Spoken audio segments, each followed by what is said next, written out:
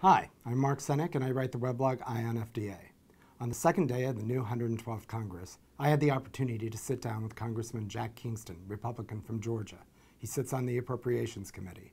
I wanted to ask him, how is this committee in the 112th Congress philosophically different from that of the 111th? And if I'm making a case for appropriations, what's changed? Here's what he had to say.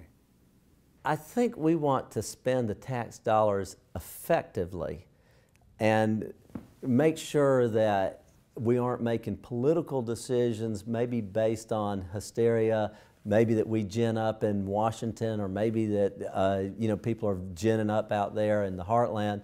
Where there is a problem, that's where we should focus money, and where there's not a problem, or where there's a state presence and the state's doing a very good job of financing things, we probably would be more inclined to back off it. But in America right now, we're all in the same lifeboat, and if you look at the growth in Social Security and Medicaid and Medicare, it's taking up more and more of that lifeboat every year, and so all dollars really need to be scrutinized. It's funny, in this town we tend to divide everything up into parties, or Democrat versus Republican, liberal versus conservative, yet when you are overspending, it's really not a partisan issue. It should be something we all share, and then we should say, listen, don't think you're going to balance it just in one area, one constituency. Everybody's got to, this has got to be across the board and done fairly.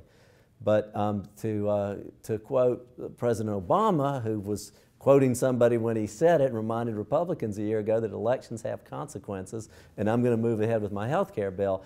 I think elections have consequences. In November, there was a different mandate that was going from Congress. But let me say this, I'm a believer that America knows best, and America prefers split government.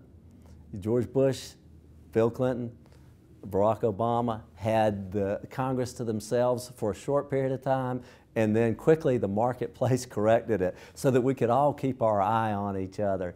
And that said, our job isn't to represent one party, it's representing the best interests of the country. And I think if we could all keep that in mind, then as we look at food safety, or entitlement reform, or spending in general, or the war, then we can come together and say, okay, what is best for America now and for our future generations? And I think there's some great opportunities to get together and change some things in this town.